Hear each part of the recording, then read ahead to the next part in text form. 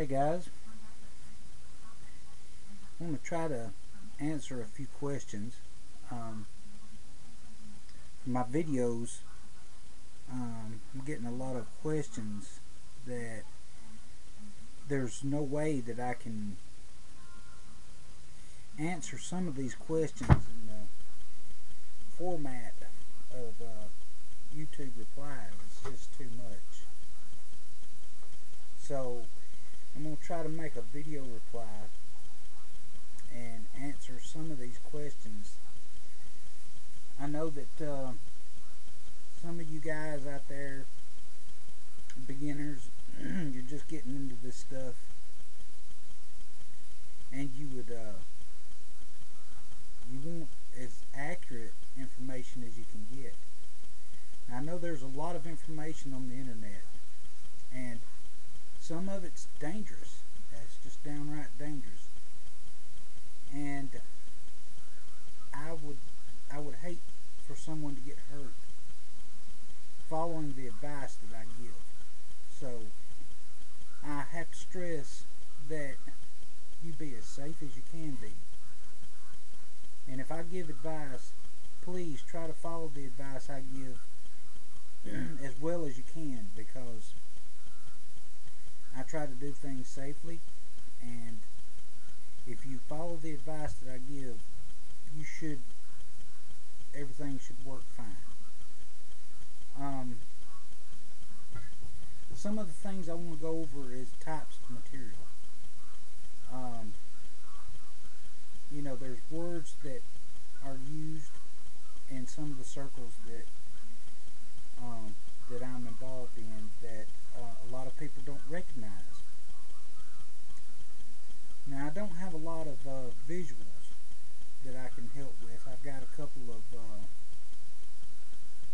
circuit boards that I'm going to show and explain some of the components and the way some of it's made. But in my videos and in some of the replies, you may hear things like AR. AR is Aqua Regia, and textbook, it gives the formula as 3-to-1 hydrochloric acid and nitric acid. I speak about poor man's AR. This formula is a workaround method to Aqua Regia, and it's hydrochloric acid and sodium nitrate. The ratios are basically the same. I'm sorry I'm not more prepared, but the solids, as far as the nitrates go, I go with 1 teaspoon of solid nitrate for 1 ml of liquid nitric acid. And I don't follow the textbook recipe. Rather than pre-make the solution, I use it as I go, and that way you don't have excess nitric acid.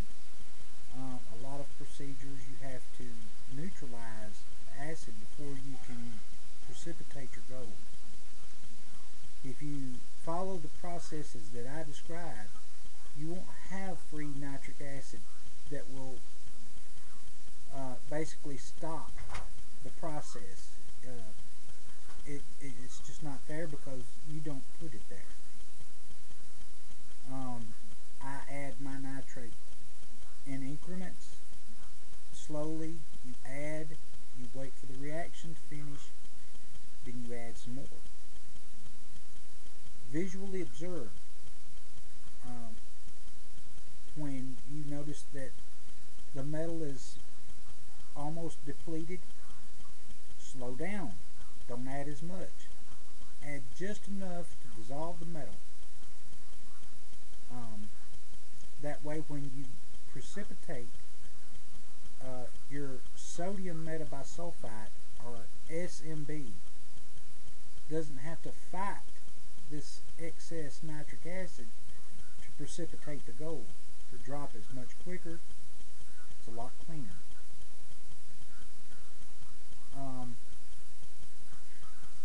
Two, sodium metabisulfite is selective. It will precipitate only gold, theoretically. If you have a saturated solution of aqua regia, and it's saturated with a lot of different types of metals, some metal will precipitate out when you add the sulfate, or rather when you add the metabisulfite, it'll precipitate as a sulfate. So you can precipitate copper if the solution is very heavily saturated. You can get copper sulfate to precipitate out. It doesn't precipitate in the same chemical reaction as the gold does.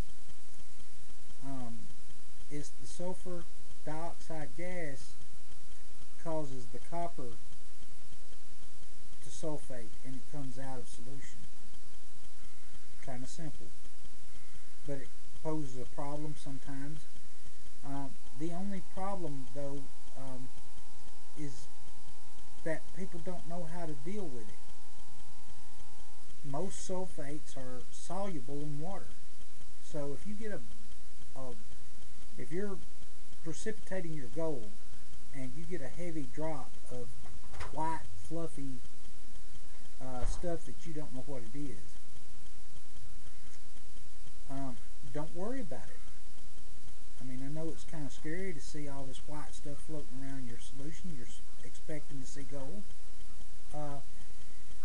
Just go ahead, precipitate like you would, and then put all your solids in a container and give it a good hard boil in water.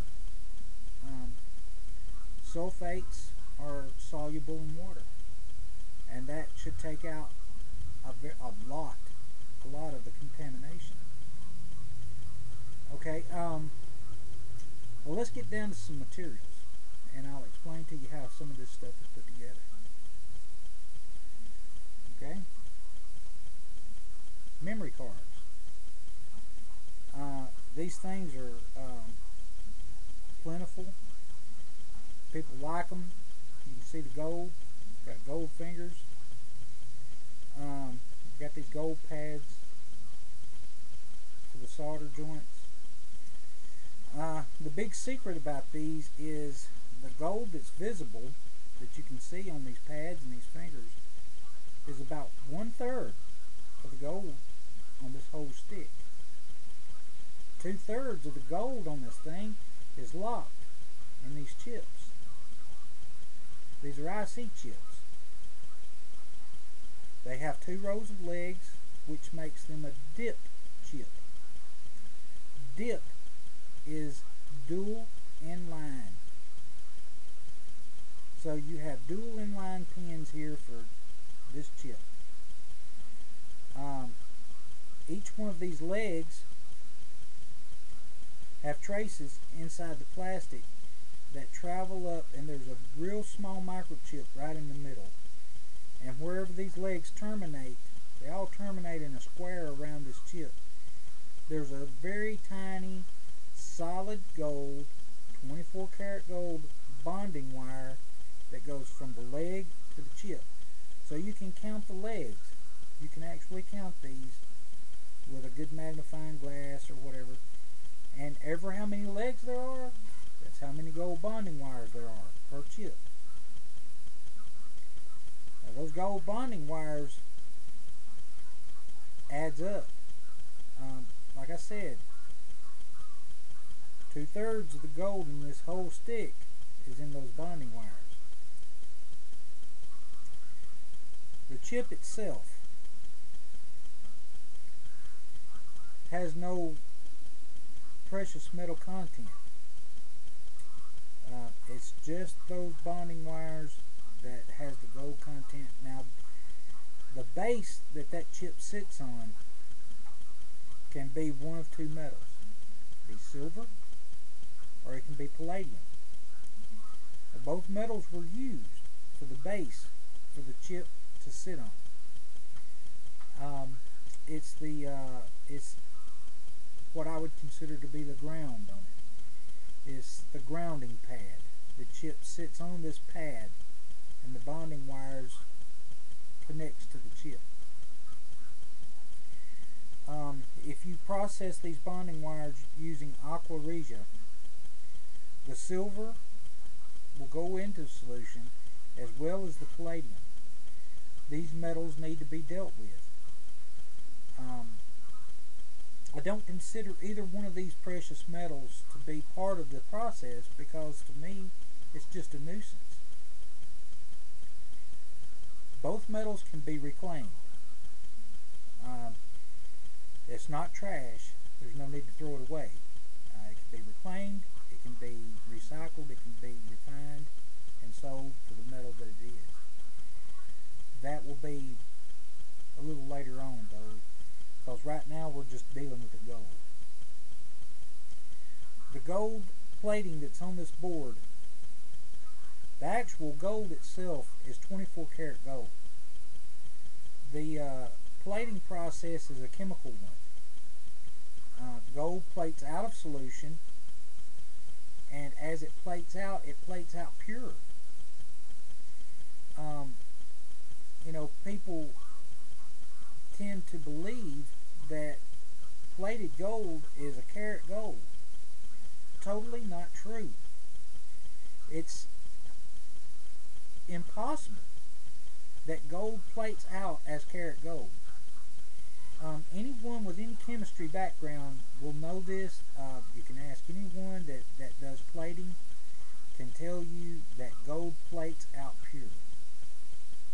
What makes it impure is people removing this, and then they melt it down and they think that it's gold all the way to the board, but it's not.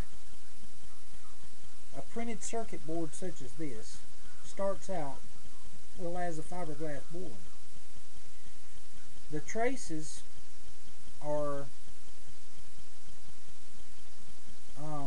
screen printed on the board, just like they screen print a t-shirt. But the printing that they use is copper. The first layer of metal on this board is copper. So they screen print this copper on here. Then they use electromagnetic fields to set the copper paste, and it's kind of like a microwave, and it's very precise. That's how you can get these very tiny little lines on there. They screen print it, then they microwave it, and then it's a bare board with copper traces. Then they plate a nickel barrier over the copper. Very important. A lot of people don't know this. They put a nickel barrier over the copper, and then they plate gold over the nickel. So these fingers, all the metal that you see here, all the gold that you see, is 3 layers of metal. It's a copper layer, then there's a nickel layer, then there's a gold layer. So people feel the edge of that gold finger and they think that's very thick.